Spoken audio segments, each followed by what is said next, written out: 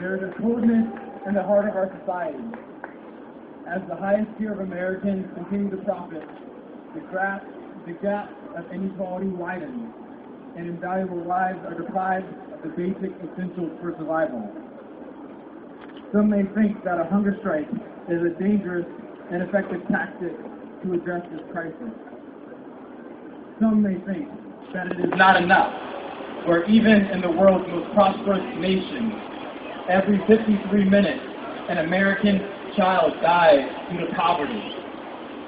How many more are we willing to let die before we act? The theory of housing first states that providing a stable place to sleep significantly enables a person to find employment, recover from substance abuse, refrain from violence and crime, and seek mental health counseling at a lower cost to government. In a progressive and thriving city such as ours, if we were able to adopt such a powerful resolution, we would be more successful and resourceful in combating systemic poverty rather than using our police force to sweep vulnerable human beings from bridge to doorways to jail cells. We entered this protest with three distinct goals. So far, advancement with the city has appeared a little bleak. But if you pay close attention, you can see a subtle change in our approach on the issue. I'd like to thank the mayor and city council for their responsiveness, their advocacy, and their endless work behind the scenes to address our general welfare.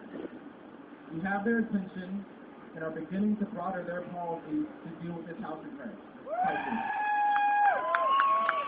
We are close to a victory. Now it is time for the citizenry to do their part. This could be a summer of memory, where more of us will turn off our TVs, cancel our trips to the beach, spend time away from the bar, and start being awake.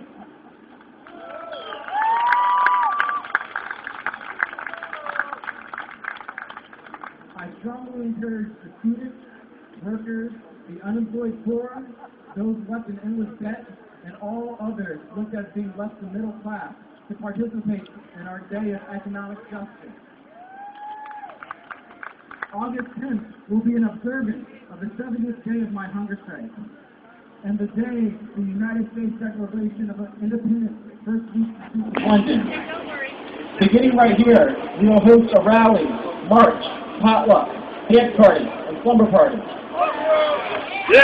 There is so much visibility for this great cause right now. The whole world is watching. Now is the time for unity, not to divide amongst ourselves.